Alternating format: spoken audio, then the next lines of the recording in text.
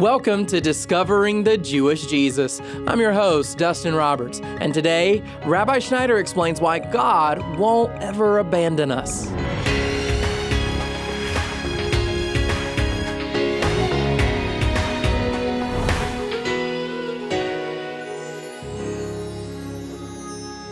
Our identity is often tied up in our families, but do these relationships truly encapsulate who we really are? Rabbi Schneider answers that question as he dives into Scripture from 1 John and the book of Genesis. Our message is titled, Orphans No More, and we'll be looking at why we have the profound assurance of being His cherished children forever. So let's get started. God bless you and shalom, beloved ones. More than anything else, beloved one, you and I need to know Father God as our own daddy and to understand that we are the children of His own loins. You know what John the Apostle said in the book of 1 John chapter 3, verse 1? He said this, "Behold, what manner of love the Father has given unto us, that we should be called the children of God." I encourage you to get this entire series because I've covered so much profound, simple truth that will set you free. I don't want anybody to miss this because knowing God as Father is the reason that the Father sent Jesus to us. Many of us, as I've been sharing, have made it all about Jesus, and in so doing, we've missed the mark. Because even though Jesus is God and we worship Jesus as God, the end is not Jesus, but Jesus came to bring us into relationship with the Father. Don't misunderstand me. We're in relationship with our Messiah Jesus forever. We're going to stand before Him in heaven and cast our crowns at His feet for coming for us, for saving us, for dying for our sins. And there's no way to the Father but through Jesus. But at the end of the day, it's the Father that sent Jesus to us to bring us into relationship with Himself. This is why Paul said in Romans 8:15 that we've received the spirit of adoption by which we now cry out, Abba, Daddy, Abba, Father God. God wants you and I, beloved one, to know Him as Father. You see, this is the most desperate need that you have. Let's go back historically and kind of put this in perspective. Did you know that the first man, Adam, was actually called a son of God? Adam was called God's son. So we see, for example, in the book of Luke, chapter number 3, verse 38, this statement. Speaking of the genealogy, it says that the son of Enosh, the son of Seth, the son of Adam, get it now, the son of God. Adam was literally called God's son. God created Adam in His own image, so that God could relate to Adam as a father and a son. Just like we sometimes have children. When I say sometimes, I'm just saying for those of us that have children, and our children are in our own likeness, and we can relate to our children as moms and dads, so too God created Adam in His own image that He could relate to Adam as a son. And so Adam is called the Son of God. But what happened? Lucifer, Satan, was in the garden lurking, right? And Satan had already been cast out of heaven. Why was Satan cast out of heaven? Listen to me, because Satan didn't want a father. Satan didn't want God to be his father. Satan wanted to be independent. He wanted to be like God. And so we see, for example, in the book of Isaiah and in the book of Ezekiel, we see here a description of who Satan is and what he was like. So, for example, in Isaiah chapter 14, verse 13 and 14, we read this. The Lord here, prophetically referring to the devil, He said this, "But you said in your heart, I will ascend to heaven. I will raise my throne above the stars of God, and I will sit on the mount of assembly in the recesses of the north." And of course, north means up. "I will ascend above the heights of the cloud. I will make myself like the Most High." And so what was in Satan's heart? He said, I will ascend above the heights and I will make myself like the Most High God. In Ezekiel chapter 28, we find an even more elaborate description of what was in Satan's heart and what caused him to be cast out of heaven down to the earth. Listen, again, the word of the Lord came to me saying, Ezekiel 28, "Son of man, take up a lamentation over the king of Tyre and say to him, this was a prophetic person that represented a greater prophetic reality. Thus says the Lord God, you had the seal of perfection, full of wisdom and perfect in beauty. You were in Eden, the garden of God. Every precious stone was your covering, the ruby, the topaz, and the diamond, the beryl, the onyx, and the jasper, the lapis lazuli, the turquoise, the emerald, the gold, and the workmanship of your settings and sockets was in you. On the day that you were created, they were prepared. You were the anointed cherub who covers, and I placed you there. You were on the holy mountain of God. You walked in the midst of the stones of fire. You were blameless in your ways from the day you were created until unrighteousness was found in you. By the abundance of your trade, you were eternally filled with violence, and you sinned. Therefore, I cast you out as profane from the mountain of God, and I have destroyed you, O covering cherub, from the midst of the stones of fire. Your heart was lifted up. Here we go now. Pride. Your heart was lifted up because of your beauty. You corrupted your wisdom by reason of your splendor. I cast you to the ground. I put you out before kings that they may see you. And so what happened? This one whom pride arose in, Satan, Lucifer, he wanted to become like God. He wanted to rise above God. He wanted no father in his life anymore. He wanted to be the end of all things. He was cast out. He was cast to the earth. And what did he seduce Adam with? He said, if you eat from this tree, right, in the book of Genesis, chapter 3, Lucifer said to Satan, if you eat from this tree, you will become like God. Isn't that exactly what Satan said in heaven, which caused him to be cast out? So we see now that same spirit that's in Satan that resulted in him being cast out of heaven, we now see him tempting Adam, who was called God's son, with that same spirit. And when Adam fell for it through the deception of his wife Eve, right? It all started out with the devil who tempted Eve and said to Eve, if you eat from it, you're going to become like God. Then Eve seduced Adam. And then when they ate from it, what happened? Separation took place. Immediately they realized they were naked, and they lost, beloved, get it now, a sense of sonship. This is very important because mankind, humankind, was created originally to walk in sonship with God and to know God as Father. The book of Corinthians chapter 6, God says, come to me and I'll receive you as sons and daughters. So we were created to be the daughters and the sons of God. But when Adam sinned, the sense of sonship was lost. So the Father sent Jesus to restore us to that original relationship where we could know God as Father. You're listening to Discovering the Jewish Jesus, and Rabbi will be right back in a moment.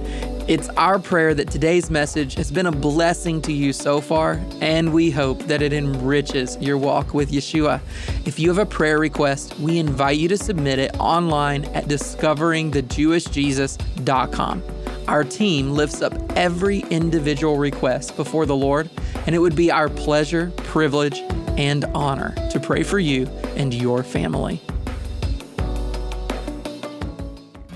At Discovering the Jewish Jesus, we are looking for like-minded people who are ready to partner with us.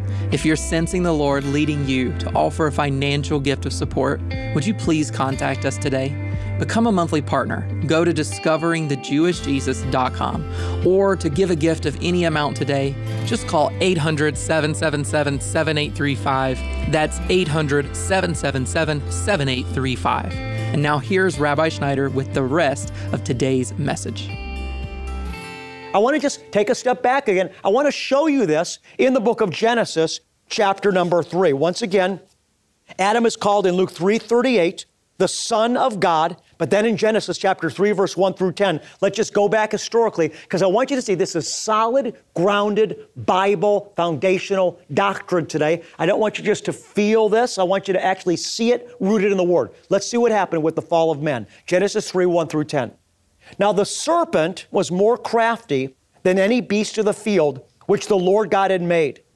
And he said to the woman, indeed, has God said, you shall not eat from any tree of the garden? The woman said to the serpent, from the fruit of the trees of the garden we may eat. But from the fruit of the tree which is in the middle of the garden, God has said, you shall not eat from it or touch it, or you will die. The serpent said to the woman, you surely will not die. For God knows that in the day you eat from it, your eyes will be open, and you'll be like God. Now this is exactly what the devil did that caused him to get cast out of heaven. So now here he is, he's taking that same personality that got him cast out of heaven, and he's bringing mankind into it. What happened when the devil took that root? He was cast out of heaven. So then when Eve and Adam ate of the fruit at the devil's seduction, they were then cast from the Father's presence as well. The devil once again said, when you eat from it, your eyes will be open, you'll be like God, knowing good and evil. When the woman saw that the tree was good for food, and that it was a delight to the eyes, and that the tree was desirable to make one wise, she took from its fruit and ate, and she gave also to her husband with her, and he ate. Then the eyes of both of them were opened, and they knew that they were naked. And they sewed fig leaves together and made themselves loin coverings. They heard the sound of the Lord God walking in the garden in the cool of the day, and the man and wife hid themselves from the presence of the Lord. Think about this. They start out as the son and the daughter of the Father. They started out, beloved church, knowing God as their Father, being blessed in His presence, experiencing intimacy and fellowship with all their needs being met. And then as soon as they fell for the devil's seduction and ate of the tree, immediately a veil of darkness came over them, separation came over them, and now they realized they were naked because they were no longer Father conscious. They were now flesh conscious because they were separated from the Father. They were not conscious of Him anymore because that relationship was broken. Now they were only conscious of themselves, and in that state of only being conscious of themselves, fear set in, and so they ran. And so once again, verse 8, they heard the sound of the Lord God walking in the garden in the cool of the day. And man and his wife hid themselves from the presence of the Lord among the trees of the garden. Then the Lord God called to the man and said to him, where are you? He said, I heard the sound of you in the garden, and get it now, and I was afraid because I was naked, so I hid myself. And so the cost of sin, get it now, is becoming an orphan. The price for sinning is becoming an orphan. Remember, I've been teaching in the previous broadcast that in the ancient biblical world, if there was no father in the home, even if there was a mother, if there was no father, the daughter or son was considered an orphan. So when Adam and Eve sinned, they lost relationship with the Father. They were separated. Their spiritual connectivity was broken, and now they became conscious only of themselves. They were orphans. But Jesus came and He said to us in John chapter 14, He said, I will not leave you as orphans, but the Holy Spirit, whom the Father will send in my name, He will come. And Jesus said, I will not leave you alone. And so Jesus' purpose, remember, is to bring us to the Father. Isn't that what Jesus taught? Jesus said, I am the way, the truth, and the life. No man comes to the Father but through me. And so Jesus said, I'm going to ascend to the Father. I'm going to present myself to Him. He's going to receive me as a sacrifice for your sins. He is then going to release to you the Holy Spirit through me that's going to bring you back into relationship with your Abba Daddy God, and your orphan sense of life will be gone, and you're going to be restored to relationship, hallelujah, once again, bless the holy name, with Father God. The Lord said in the book of 1 Corinthians chapter 15, verse 22, as in Adam all die, so also in Christ all will be made alive. Jesus came, beloved one, to bring you out of that sense of being an orphan that all humankind has experienced since Adam, to bring you back into a relationship, to restore you into relationship, hallelujah, with the Father. Jesus' purpose, beloved, is to reveal the Father to you. Jesus said in John 17:26 to the Father, His high priestly prayer, He said to the Father, I have made your name known to them and will make it known so that the love with which you have loved me may be in them and I in them. What name was Yeshua referring to? He was referring to the name Father. You see, the Jewish people already knew God as Yahweh. but they didn't know Him as Father. In fact, when Jesus started calling God Father, the religious Jews of His day wanted to stone Him to death because they couldn't receive that. They thought it was unholy. They thought it was blasphemous. But the reality is, this is exactly the type of relationship that Abba, Yahweh, wants to have with us. That's why Ephesians chapter 1, verse 5 says, He predestined us to adoption as sons through Jesus Christ to Himself, according to the kind intention of His will. Listen to this very critical and important word. Jesus had been crucified, okay? They put Him in the tomb. They blocked the tomb. We all know Jesus rose from the dead, the stone rolled away. And the women, they came to the tomb and they found that He wasn't there. But Jesus appeared to the woman. As she saw Him, she ran up to grab Him. And Jesus said, "Don't cling to me," He said, "for I have not yet ascended to my God and your God," and hear me now, "and to my Father and your Father." Jesus said to Mary, "Don't cling to me, for I have not yet ascended to my God and your God," and get it now, "and my Father and your Father." Do you know that because of Jesus and in Jesus, God is just as much your Father as He is Jesus' Father? Hear what I just said.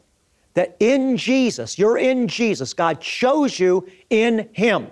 And now that you're in Jesus, Father God is just as much your Father as He is Jesus' Father. Now, don't misunderstand me. I know this is hard to digest, and for some it probably even sounds blasphemous. Don't misunderstand what I'm saying. Jesus will always be Lord. He's always the only begotten Son. But we've been adopted in Him, and we're now in Christ. This is what Ephesians chapter 1 tells us. The Father chose us in Jesus. And now that we're in Him, the Father is just as much our Father, in a very real sense of the word, as He is Jesus' Father. This is why Jesus prayed in John 17 that the same love that was in Him, where did the love come from? It came from the Father. That the same love that is in Him, Jesus prayed, would be in us. The Father and Jesus want us to experience the same sense of belonging, the same sense of love from the Father that Jesus experiences. Beloved, doesn't this touch your heart? Doesn't this rejuvenate your faith? Don't you rejoice in knowing what your destiny is? That your destiny is to know the Father? When you know that you're born of God's Spirit, and in being born of His Spirit, you become His daughter or His son, and that the Father loves you as His own child, behold what manner of love the Father has given to you, that you are called a child of God, that you're a son or a daughter, and that the same fierce love that the Father loves Jesus with is toward you. When you get a revelation of this and understand where you're going, that you're going into the fullness of this revelation, this experience, beloved, it will change your life. It will free you to run the race. When you get a sense, beloved one, of how loved you are and of your identity by knowing who you are, not the outer man, not how much money you have in the bank, not what car you have or what job you have, not how fat or skinny you are, not how beautiful you are in the flesh. All that is passing away. We all age. All our skin begins to get old. No, it's not the outer man. It's not the circumstantial things that are passing away. I'm talking about what's inside you. When you realize that the real you is a son or a daughter of God, and that God loves you and He's your daddy, when you get a hold of this, beloved, and I'm telling you, it will bring you into freedom. Father, right now in Yeshua's name, I bless every daughter and every son and every daughter that's under the sound of my voice right now. I ask you, Daddy, reveal your love to each and every son and daughter under the sound of my voice right now. Reveal to them, Daddy, how much you love them and who they are to you, Father, as a son and a daughter, in Jesus' name. Amen. Just like Rabbi prayed, Father God, He loves you. And you're listening to Discovering the Jewish Jesus. Our Bible teacher is Rabbi Schneider, and we've been on a journey to answer a pivotal question. Who is the Father? I hope that you've really been encouraged during today's lesson. And did you know that we're able to broadcast these biblically sound and inspiring messages from Rabbi because of your support? Without your engagement on our social media platforms, your prayers, and your generous financial gifts, we couldn't do what we do. We're in this together, and your faithfulness to discovering the Jewish Jesus, it really is a testament to our collective journey in sharing the gospel with the whole world. And now, let's turn things back over to Rabbi for just a moment. In the Gospel of John chapter 6, we read the story of how the 5,000 that had followed Jesus were hungry and needed something to eat. They began to ask, well, what do we have to feed so many? One of the disciples said, well, one young lad here has 5 loaves and 2 fish. Jesus said, bring them to me. Yeshua blessed the 5 loaves and the 2 fish. Supernaturally, all 5,000 were fed, and there was even food left over. Beloved, I believe that when you and I give to Jesus what we have, He supernaturally multiplies it. Let's be faithful to Him with our finances. He has promised that what we give to Him would come back to us, pressed down, good measure, and running over into our lives. If the Lord is feeding you through discovering the Jewish Jesus, I would encourage you, present a financial offering to Him through this ministry. I am confident, beloved, by the faith of God's Word, that you're going to be blessed as a result of obedience to Him. This is Rabbi Schneider. God bless you. I love you, and shalom. If the Lord is prompting you to give a one-time gift to this ministry today, or to become a monthly partner with us, I want to encourage you to please follow the Father's leading. You can faithfully give online at discoveringthejewishjesus.com. Or if it's easier, just call us at 800-777-7835. The number once again is 800-777-7835. Your financial gifts, they help us spread the good news and the message of Messiah, not only to people in your local listening area, but all across the world, to those who are feeling lonely and lost and orphaned. In fact, we're currently broadcasting in over 1.5 million homes in Israel with cable television. And we're devoted to sharing these messages all over the Middle East as well. And as our way of saying thank you for your faithful gifts, we'll send you an engaging and insightful newsletter from Rabbi that's prepared each month, especially for listeners just like you. Your financial gifts and prayers for Rabbi Schneider, his wife Cynthia, and the whole Discovering the Jewish Jesus team, they really make a difference. So thank you for standing with us. And then don't forget, we're pleased to send a free gift to you just for getting in touch with us today. Rabbi would love for you to start each day walking with a fresh revelation of God's Word that'll lead you into victory this year. You can request a free copy of A Guide to Hearing God's Voice when you go to myfreegift.com/hearing. Now let's wrap up Rabbi Schneider's message with a special blessing. What I love about the Aaronic blessing is that it did not originate with man. The words actually proceeded from the very essence of God Himself. The blessing comes from the book of Numbers, chapter 6. So listen to these words and receive the blessing of the Lord into your life today.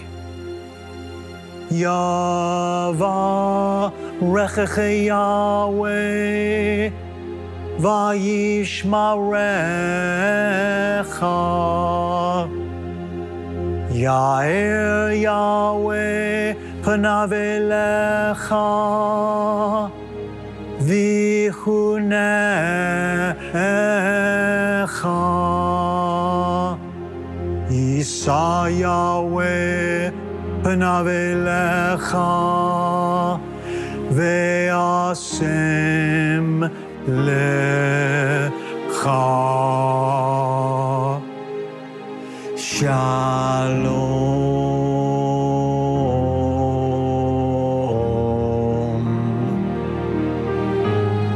The Lord bless you and keep you. The Lord make His face shine on you and be gracious to you. The Lord lift you up with His countenance, and the Lord give you, beloved one, His peace.